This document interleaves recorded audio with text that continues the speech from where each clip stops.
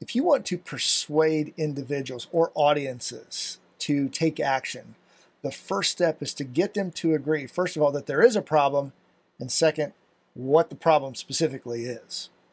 If you can do this, then there is no pushiness. There's no persuading people against their will. That doesn't exist because they see that there's an issue that needs to be solved.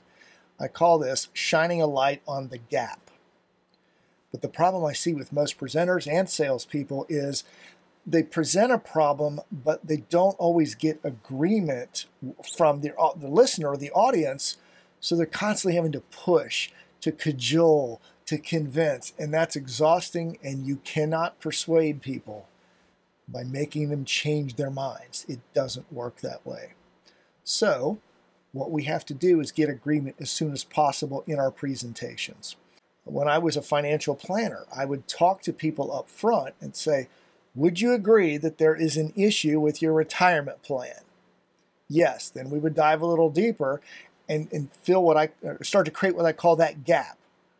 You want to be here, but you're here, and you don't know how to get from here to there.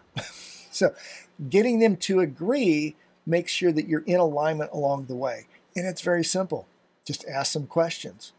And if they say no, don't proceed with your presentation, with your sales talk, because they're going to resist you from that point forward. Get them to agree, nod their head, say, yes, that's the problem.